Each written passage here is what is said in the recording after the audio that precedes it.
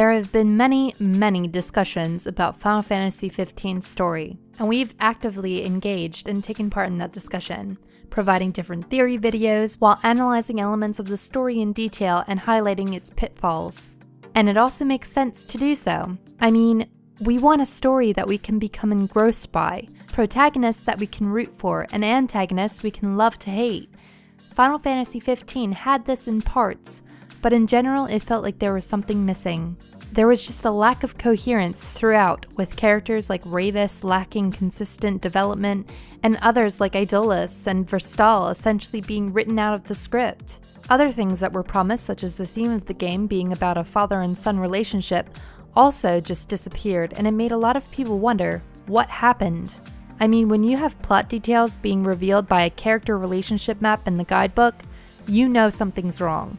Well, according to Nova Crystallis, Hajime Tabata has now spoken to Game Informer about that exact topic. And to summarize, he's confirmed that it was all done on purpose, because they chose to switch the focus of the story to being told through Noctis' eyes. He said, "The world and the events that Noctis sees are merely things that are seen through his eyes. We didn't want to create a comprehensive and perfectly balanced story in this game. Instead, we placed importance on the main characters and for the player and Noctis to share the same experience when we tell the story." Tabata went on to explain that they also didn't decrease the role of side characters. Instead, they just placed more importance on the four main characters and strived to depict a world as seen from their perspective. It's at this point that I like to interject a little and go away from the usual run for this type of video, because I'm sorry. What? I've got a few points here. First off, while there are big parts of the story that are told from Noctis' perspective, there are also quite a few other parts that aren't. I'm pretty sure that unless he has some kind of hardcore intelligence gathering equipment, he wasn't in Signautus Keep when Iedolas was giving the order for Lunafreya to be killed.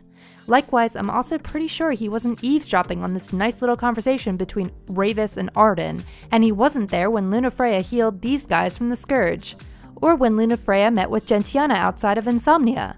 There are other sections which are also dubious too, such as private conversations between Lunafreya and Ravus. You could argue that Ravus told their servant about these conversations, but it's doubtful that he went into very much depth over what was said.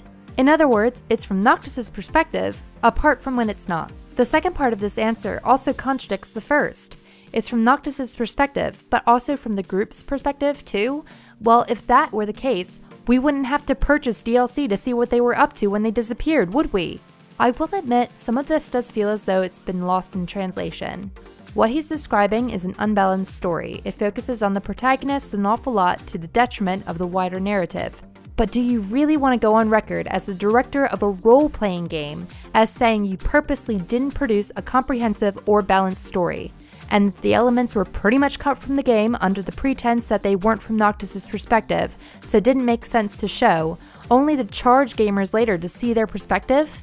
I'm really not sure what Tabata looked to gain from this interview. It seems more confused than anything.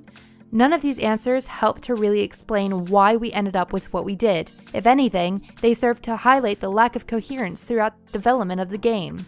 Perhaps this was their vision, but as noted with the discrepancies between Kingslave and Final Fantasy XV, perhaps some people just didn't get the memo.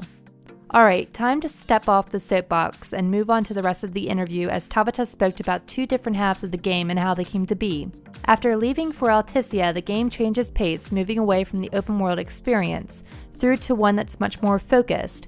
However, instead of this being an active decision from a storytelling perspective, Tabata noted that instead it was based around logistics. He said based on calculations that the development time and cost would double if the latter half of the game was to be open world, we had already planned to make the second half of the game more a journey by vehicle. In a way, I'm glad they took this decision, as it would have massively delayed the game.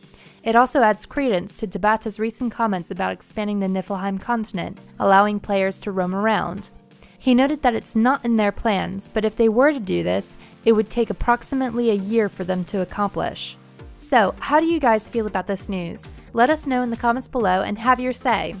Also, if you enjoyed this video, please hit that like button and subscribe. Also, if you'd like to support our channel, please be sure to head over to the Patreon at patreon.com/FFUnion. These awesome folks have already done so, so why not join them? Thanks for watching, guys. This is Lauren signing out. See you next time.